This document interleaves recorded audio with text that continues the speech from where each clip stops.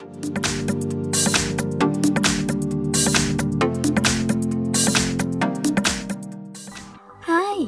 In front of me is Motorola G71 5G, and today I would like to show you how you can set up screen lock on this device.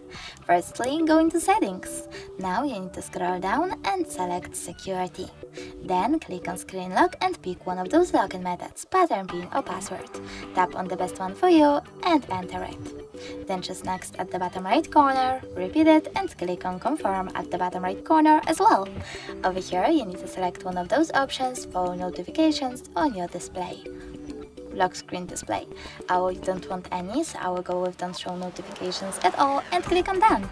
So now when I turn off my screen and turn it back on, I can see that screen lock is now required. Thanks so much for watching. If you enjoyed this video, leave a like, comment and don't forget to subscribe. Bye!